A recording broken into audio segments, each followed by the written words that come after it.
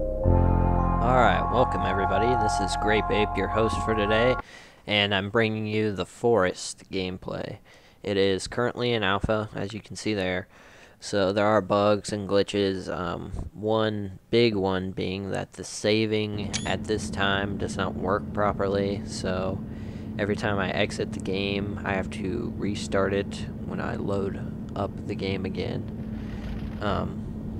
So I will not be able to do a big successive playthrough. This will be difficult, but I can show off different parts and functions of the game. So here we are, crashing. And crashing on a deserted island.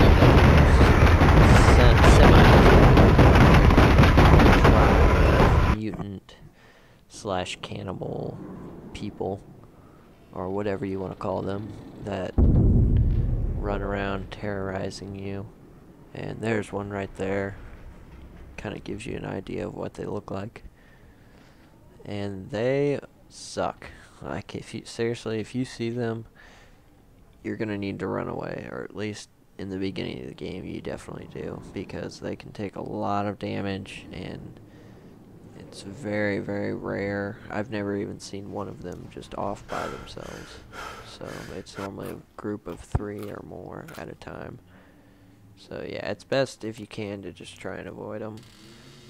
For this video, I'm just going to kind of show you guys the beginning of the game, whenever you first load it up. Like where you start out in the plane crash, and I'm going to show you the shelter, what it looks like once it's fully built, and just kind of talk about the game, talk about what's going on, and what I like about it, what I might not have liked. And I wouldn't call this a review by any means, since it is an alpha, and you can't really determine how good the game is yet. It's just information and sort of my opinions. It's nothing solid to go by, so, you know, take it with a grain of salt. But honestly, I enjoy the game. I think for 15 bucks, it's a new experience. And it's a little, it feels like a new experience compared to most survival games, because there's quite a few of them out. Rust and Daisy, the standalone, and all that. And this is just, I like this game a lot more than standalone. And compared to paying 30 bucks nearly for standalone and 15 for this, I wish I would have just bought this game, but it has just recently come out, and so I didn't really have any way of knowing. And I didn't really learn about it until after I had already bought Daisy, is when I started looking into it, kind of. But here I am, checking out this boat, picking up some loot. There's some alcohol, some candy bars, some cloths, and things like that. Stuff you would expect to see in a survival game. I'm sure cloth you can use to make bandages, and all the stuff you've seen before, pretty much. Some cool things I saw, if you watched the trailer, you should if you haven't yet, for this game.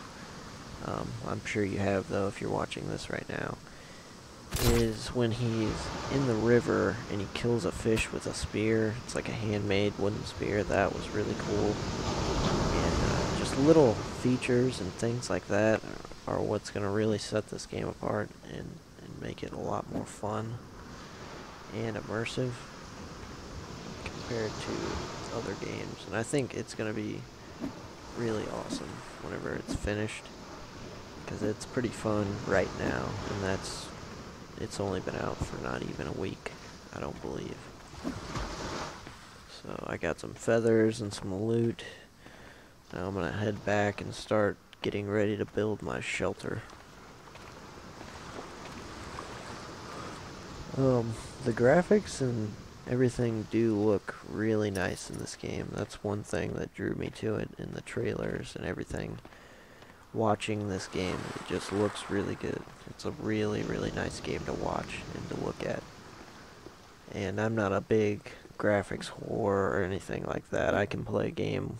I play plenty of games that don't have nearly as good of graphics, but the gameplay is what makes it fun. It's what makes the game. And this game, the gameplay, just what I've played, the small amount that I've done, is it's very fun, and it's solid all around. It's solid. There are glitches and things like that in the game, but I haven't ran into a whole lot of them yet, so that was nice. But I'm sure I'll find more glitches and stuff as I go along, but it's expected. It is an alpha. So, and this is me chopping down a tree right now. I played a little bit already before I recorded this. Basically, it works a lot like other survival games, like kind of how Rust and Minecraft and things like that work. You chop down trees and you get logs.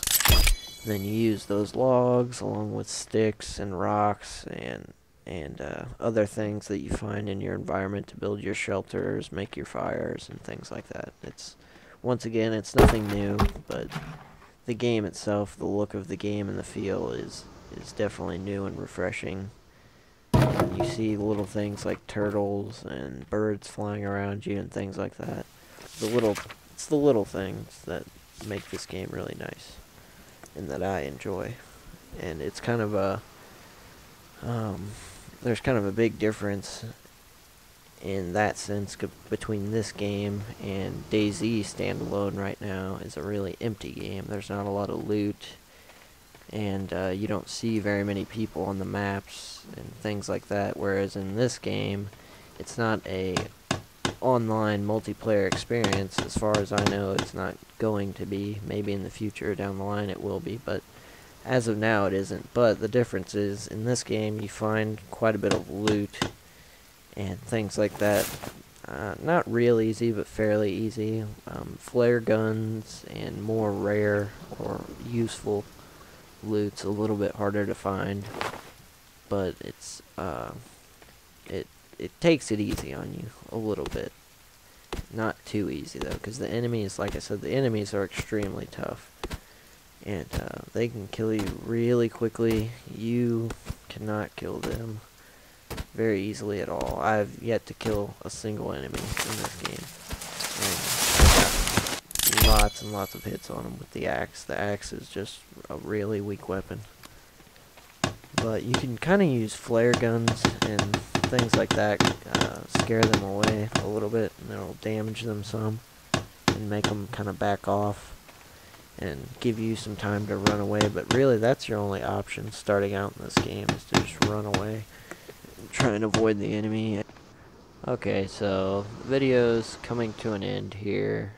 You'll get to finally see the finished shelter. I kind of cut the video up just so I could get it done and you didn't have to watch me walking back and forth with the logs, because that gets a little bit annoying and repetitive. But I will be back with more of the forest gameplay in the next video, and I'll show off some more things and features. Like I said, the game doesn't save, so I'll have to build a shelter and get back up to that point and start recording from there. And I can show you guys just some new things and have some new adventures in the forest. It's a great game. I recommend you guys check it out, look into it, and this has been the Grape Apes signing out.